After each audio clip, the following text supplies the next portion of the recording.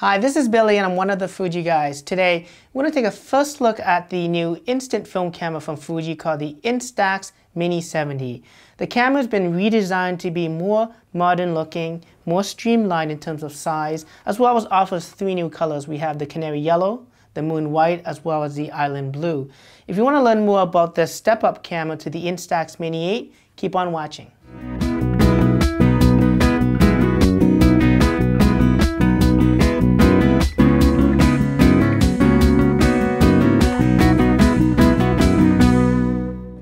The Instax Mini 70 offers a more modern looking design that's a little bit more mature than the Instax Mini 8 when it comes to the looks.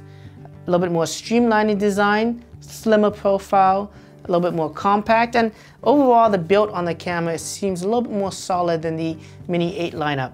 The camera itself also offers unique colors from the canary yellow to the moon white to the island blue that have sort of a pearl/metallic finish to it. The camera itself looks very much like any other Instax camera. Some of the controls remain the same. The Instax Mini 70 does offer a little bit more controls over the Mini 8, so I'm going to go through some of those features today. You have the built-in shutter release button, allows you to release the shutter so that you can capture the picture.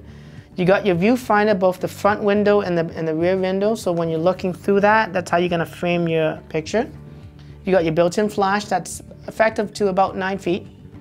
You got your exposure meter reading in the front, so the camera can determine the exposure of the scene itself to see how bright it is, and it can adjust the variable shutter that's built onto the camera. In fact, the camera can range from half a second all the way to 1/400th of a second, meaning if the scene is very, very bright, the flash may not need to fire. And that's a big difference between this camera and the Instax Mini 8, where regardless of the scene, the flash will always have to fire because it has a set shutter speed of just about 1/60th of a second. The camera also offers a built-in selfie mirror that helps you frame your picture, okay? In fact, on the back of the camera, there's actually a selfie button that changes the focus distance so that when you do have your pictures with an arm length away, that you'll probably be in focus. So turning on the camera is the power button on the back of the camera. Pushing that button, the lens will of course come out. Pushing the selfie button, you'll hear a little noise and that changes the focus distance, like I said before, from the conventional 60 centimeters to 3 meters down to only about 30 to 60 centimeters. So again, within that distance, your subject should be in focus. You can turn off the selfie distance and it goes back to the normal, 60 centimeters, 3 meters focus distance. You got a self timer button on the back of the camera. Pushing it allows you to do a one-shot self timer that counts from 10 seconds. Pushing it one more time allows you to take a second shot with that same self timer, so then you can get 2 pictures, which means you can share one with your friend that of course you're taking pictures with. Pushing the mode button, there's several different modes on this camera that basically changes the focus distance on the camera. You got the macro mode that changes to, just like your selfie mode, down to 30 centimeters to 60 centimeters away from the subject. You have a landscape mode that changes it to basically 3 meters to infinity. So anything beyond that becomes in focus. It also changes the exposure accordingly so that the scene is proper when taking landscape shots. Pushing it one more time, you have basically what's called forced flash mode. And that means that regardless of how bright the scene is, the flash will always fire. And that's a good thing sometimes when you're shooting in bright sunlight and maybe there's a silhouette where you want the flash to actually fire to illuminate the subject. Okay? Pushing the mode button one last time brings up what we call high key mode. And the high key photography, as you may, changes the shutter speeds to be a little bit more slower so that your scenes become a little bit more brighter, a little bit more washed out. So if you want that high key effect, that's basically what you would do to shoot with this. And it makes your face a little bit more brighter than it normally would in terms of proper exposure.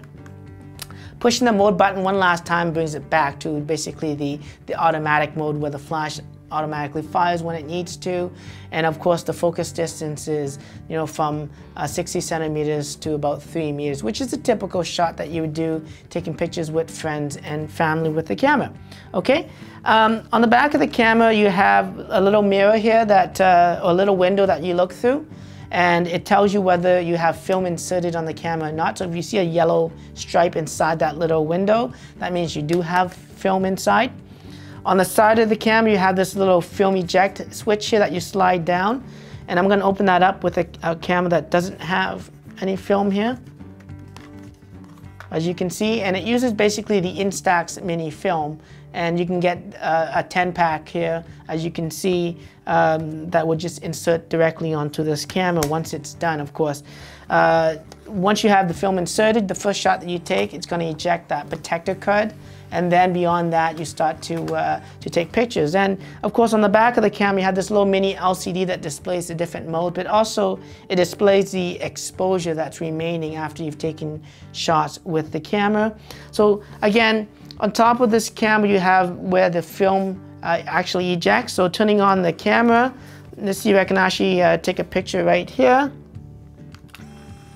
And then you can see the flash went off and the film actually ejects. This is where the exposure will come out. You don't have to shake it. It's going to take about 90 seconds before you start to see something appear and be developed. And it takes a full 5 minutes for everything to be fully developed and fully finished. And I'm going to leave that and let it expose on its own. Again, you don't have to shake it. The camera does come with straps. So on the left and on the right side of the camera here, you have these little strap eyelets that you can attach the included strap. And of course allows you to take this a camera along with you everywhere you go. So again, if you want to learn more about this and other Fujifilm products, don't forget to subscribe to our YouTube channel. Follow us on Twitter at Fuji Guys. Until then, I'm Billy of the Fuji Guys.